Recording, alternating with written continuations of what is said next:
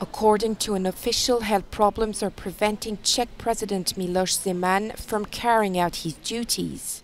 77-year-old Zeman has been treated in hospital since October 10 for an unrevealed condition and may not be able to return to work for several weeks. His health deteriorated just a day after parliamentary elections. They produced an unexpected win for a Liberal-Conservative three-party coalition named Together, narrowly beating incumbent Prime Minister Andrzej Babiš's party. As president, Zeman has a key role in establishing a new government. Although the office is largely ceremonial, the Czech president is responsible for tapping a party leader to try to form a new government. So if Zeman is unable to act, what will happen next? The Prime Minister and the speakers of both houses of Parliament will take over his presidential powers.